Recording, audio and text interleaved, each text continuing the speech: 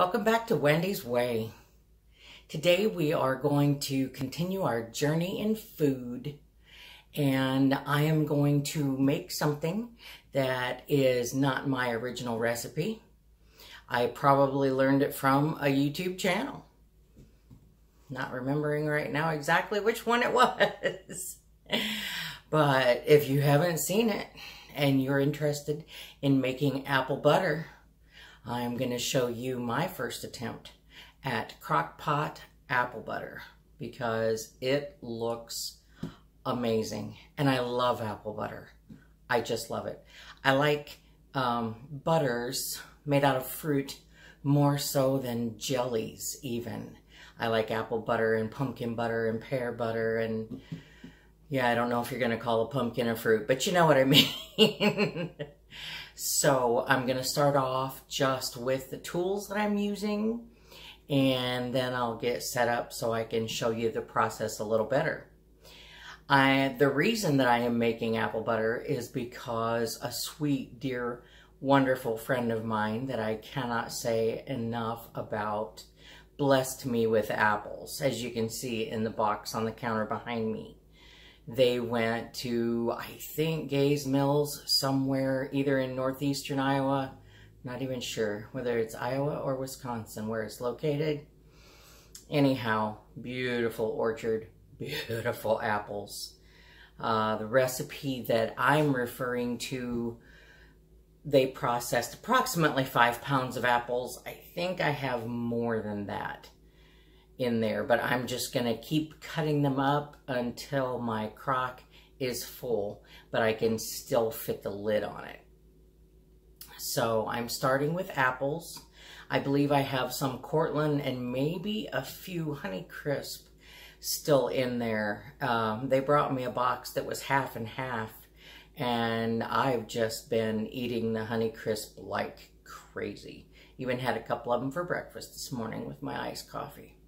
So we're starting with apples, minimum of 5 pounds. Also a crock pot or slow cooker that we're going to use. I've got a big old cutting board. I'm going to have at them with my Rita Cutlery French Chef knife. I don't think I have an apple corer, and this will work just peachy for that. I'm not going to peel them. As the recipe showed this morning, that's just really a big waste of time, and you're losing a lot of the apple flesh, and I think you're losing a lot of the flavor and potentially the color as well, since you're going to cook them down to mush anyway.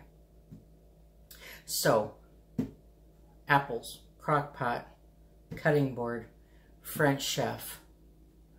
We're going to put in a bit of white sugar and brown sugar, just a bit of salt, because in a recipe like this, salt primarily enhances the flavor rather than actually making it taste like salt. We're going to go for cinnamon and nutmeg and my all-time favorite, allspice. Amazing. And water in addition to that. When it comes to the sugar, this gentleman didn't give absolute specifics. What I'm going to do is a cup of white sugar and a cup of brown sugar. Probably a teaspoon of salt. And at most, a quarter to half a teaspoon of each one of the spices. That's a lot when it mixes throughout. And so I'm going to get set up to chop them up. I'm actually going to look and see if I do have a corer. Might make things easier. If not, I'll have at them with my French Chef and show you how I'm doing it. Thanks again for joining me at Wendy's Way. Oh boy. All right. Gonna have to give this one up to my girlfriends who sell Pampered Chef. I could do it with my French Chef knife from Rita Cutlery, but I realized in my drawer I have an apple corer and slicer. So that's gonna save me some time, y'all. I will still chop them in smaller pieces with my knife, but I thought maybe it was a generic one and it wouldn't be that sharp, but I looked at it and it does say Pampered Chef on the top. You're welcome, Lisa. And it also has this protective cover on the back, which tells me that I want to be careful because I might hurt myself if I'm not. So I'm going to add that tool to the repertoire for our crock pot apple butter. All right, this new tripod doesn't have a feature on it. Not that I figured out like my old one. So I'm going to try to do this one-handed and show you how well it works.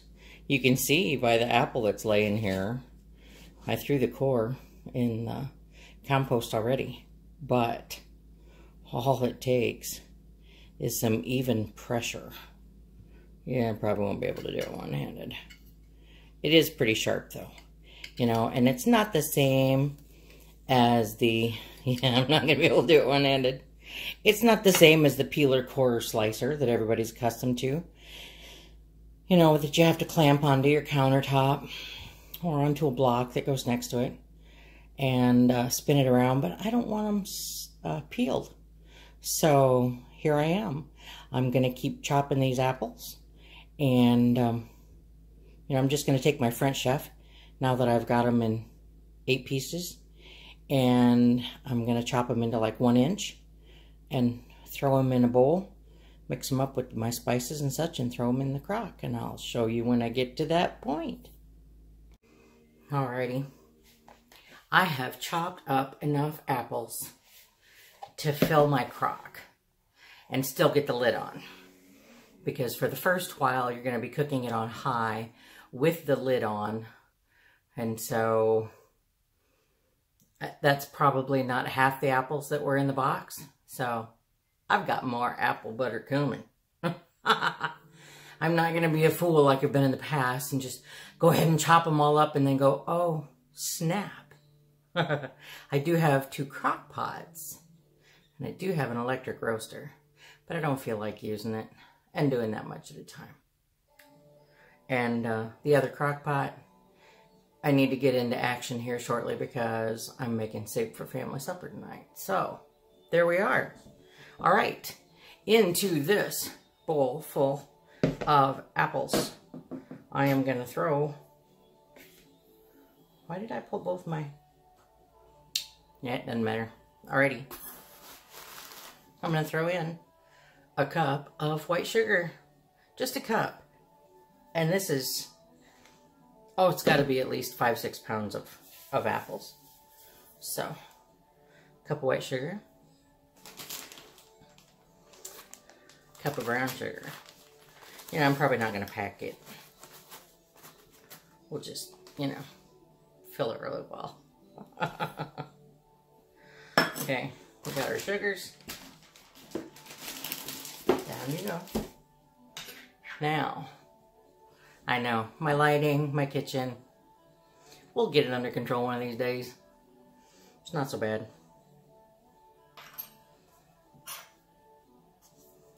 Teaspoon salt. I'm approximating, but I'm sure that'll work just fine. Half teaspoon allspice. I might even go for a rounded on that one because it's my favorite. Cinnamon. You know, it's pretty bad when you buy a container that big and you feel the need to refill it. It wasn't me. I'm going to blame Lungizi on that one because, you know, because I can, because he's in Kentucky. Teaspoon of nutmeg. Okay. And I'm thinking, oh, 1 3/4 cups or so of water. It's going to evaporate anyway. It's just going to help. Oh, I forgot the spoon. Good thing I got it right here in front of me. Use one of these Rita ice cream scoops. We're just going to stir and stir and stir and stir until we have coated all of these apples with spices and sugars. The guy I watched did it in his crock pot. If I tried to do this in my crock pot, I'd have it all over the rim and all over the floor and the countertop, you know, because I'm messy. Really messy. Alrighty. Did that. I know you can't see it, and it doesn't look like much. I'm going to pour this into my crock pot. I'm going to turn it on high, and it'll be hours, I've been told. I'll keep an eye on it, and I'll get back to you when I think it's time to take the lid off and crank it down to low. So I hope you all have a beautiful day while I'm having a beautiful day. And for you, I'll be back in a flash. All right, this has been in the crock. Boy, I can't even approximate, at least 8 hours. And, you know, it's just evaporating and evaporating, getting thicker and thicker. It's on low. The lid's been off now for probably a couple hours. And I'm just going to keep on cooking until it gets a little further, and then I'm going to get out the immersion blender. You know, time of day that it is, I may shut it off and cover it until morning and start over because I started it too late in the day. But anyhow, this is what the apples are looking like. They're even brighter on the camera than they are, you know, from eyes. It's more brown in the crock from the eyesight, from the spices. So I'll be back when we do the next step. Here we go again at the apple butter. It's been a while. Again. And if I sound a little out of breath, it's because I've been cleaning house again this morning. It was time to tackle the bedroom. Bedding, everything. Move the bed. Move everything. Whoop, let me go this way. I have a new immersion blender. I'm so excited. I'm ready to use it. Gotta put it under. We'll hit it slow for the first time.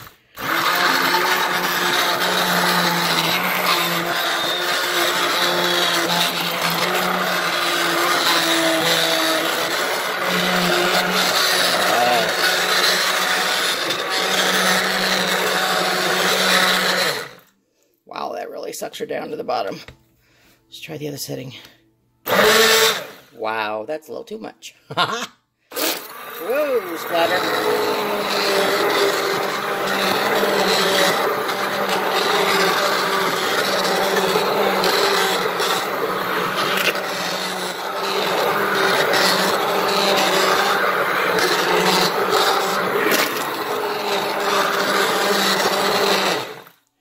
Alrighty, well, you can see how that's working. I'm going to keep going until it is fully pureed and let it continue on, working its way down to lovely, lovely thickness. I love apple butter. Finally finished the apple butter. It took a good long time. I'm going to run through another batch today because I still have a bunch of apples left. But that one crock pot full of apples, sugar, water, cinnamon, nutmeg, allspice, and I think a little salt, gave me 2.5 pints of apple butter that I have put some on my homemade bread. And that's what I'm having for breakfast is toast. I just wanted to show you the consistency. of the apple butter, and the color, is that not gorgeous and yummy? And oh my goodness. Huh. It's like applesauce on steroids. You know, it's just got all the most amazing num-nums I can imagine. All my favorite spices. Oh, it's just so good. Alrighty, now it's time for the taste test. Alright, I know the lighting is not the best right here, right now, but I need to eat some of this apple butter. Oh my goodness. I love apple butter. You know, it doesn't need any butter under it because it has enough moisture to soften up the toast. Oh, it has so much flavor. Oh my goodness. So, a good crock pot full of apples with a cup of white sugar, a cup of brown sugar. I think I put in about a teaspoon of salt and a half teaspoon cinnamon, nutmeg, and allspice, and just about 2 cups of water, if I remember right. It takes a long time. Honestly, I even turned the crock off overnight and covered it and turned it back on in the morning to let it go again. But I took it to the point where everything was soft and soupy on high, covered. And once it had broken down and there was a lot of moisture, then I turned it down to low and turned the lid sideways, honestly. I didn't totally uncover it for quite a while. And, you know, let it evaporate more and just stirred and stirred and stirred and stirred and stirred. And, you know, you'll know when it gets about to the consistency where it's spreadable, kind of like peanut butter. And after, you know, I just put it in refrigerator jars. I haven't canned it. The jars are not sealed. So this apple butter will go in the refrigerator, and, you know, I'll be making some more and I'll just be sharing it with friends. It's not something that I'm going to be able to put into the pantry, you know, for use later. I'll put it in the refrigerator, and, you know, maybe another time I will work on canning it. But this time, I'm just going to have that. Oh, I wish I could share it with you. It's absolutely delicious. All right. I hope that you have a beautiful day, as I am going to have a beautiful day. And may the good Lord, who blesses me each and every day of my life, bless you as well, today and always. Amen.